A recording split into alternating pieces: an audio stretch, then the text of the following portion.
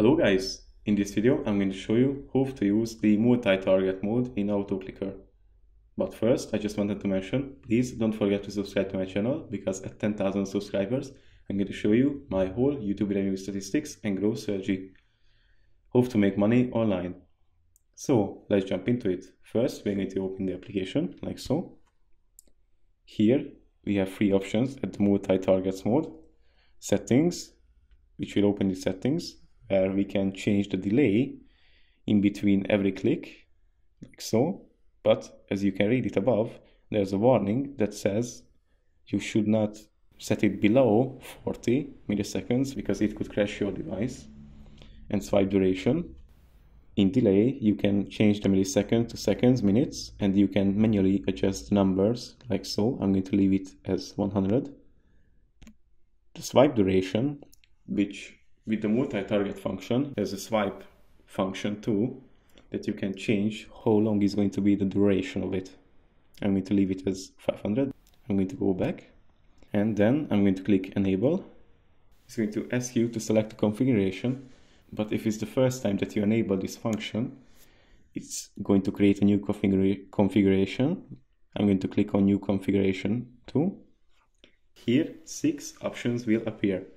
The first one is start, which will start the auto clicking. The second one is the plus icon, which will add a target like so. I can make multiple of them.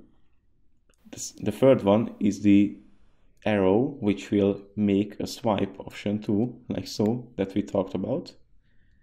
And if we have too many targets, we can delete them with the fourth icon, like so. With the fifth icon, I can change one more settings that we wasn't able, which is the stop condition, which we have free. The run indefinitely, which will run the auto clicking till we stop it.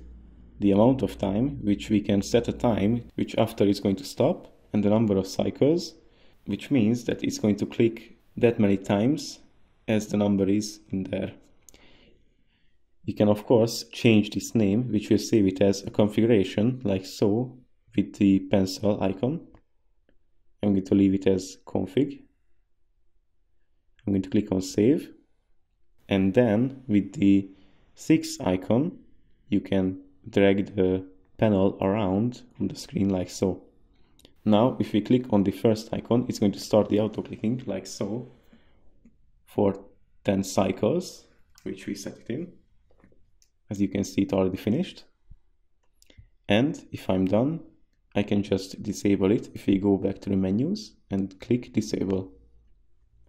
That's pretty much it for this video. I hope it was helpful for you. If it was, please consider subscribing, and see you in the next one.